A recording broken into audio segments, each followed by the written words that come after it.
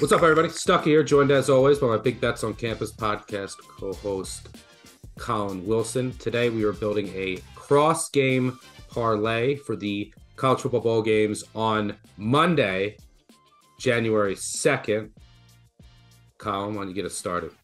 Yeah, let's go to the ReliaQuest Bowl where Mississippi State's taking on Illinois. We want to back the Bulldogs here. And in memory of Mike Leach, it's not just an emotional play here. It's an air raid offense. Might take a couple series for them to get in sync. But more importantly, they're going up against an Illinois defense that loses their biggest playmakers that are in the secondary, namely Devin Witherspoon, who's going to be in the NFL. And you're going to hear a lot about that guy's name for the next 10 years. But he won't be there. And also on the offensive side for Illinois, they'll be missing Chase Brown, their bell cow running back, who has been everything to that offense. When you take all these pieces away from Illinois, there's not a lot left. Mississippi State to get us kicked off here in the parlay.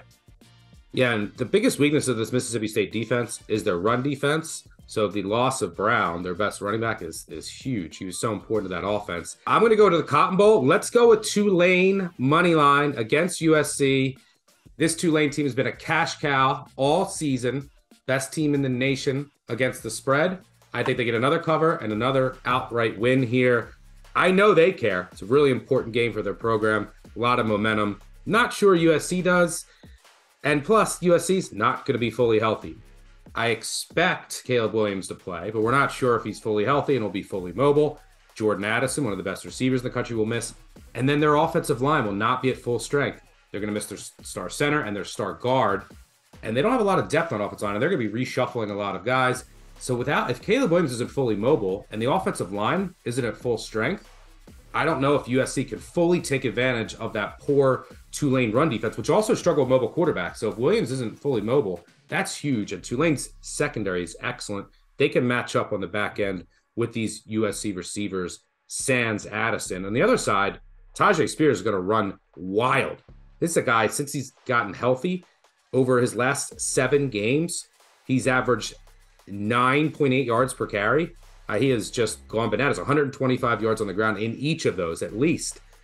He has gone wild. I think he should run wild here against the USC run defense that ranks the bottom 10 in the country in EPA per rush and rush success rate. You can run all over them. I expect Tulane to do so. And then Michael Pratt to hit enough explosive plays through the air. And then, turnover regression for USC, plus 22 turnover margin.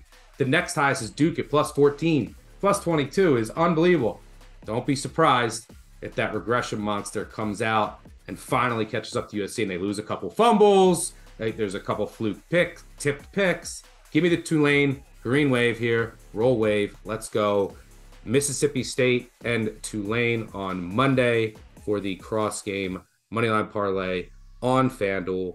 Also, make sure you subscribe to the Action Network YouTube channel. Good luck on all of your wagers and enjoy the rest of the bowls. Cheers.